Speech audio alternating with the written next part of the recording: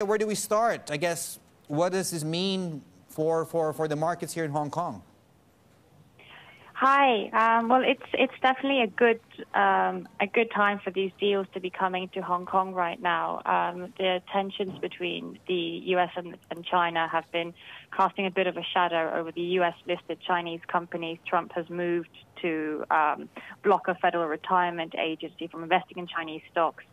So these large firms coming back to list in Hong Kong is good for Hong Kong as it's a future as a international financial hub. Also comes under a bit of a shadow given the upcoming imposition of the national security law, and the markets have sunk a bit since China said it would impose that law.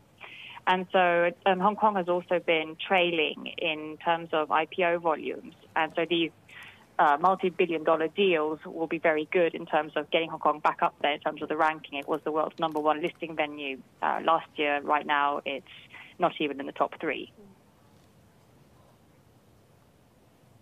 Right. So could this be the start of a trend, right, a turnaround as we see more US-listed Chinese companies coming home?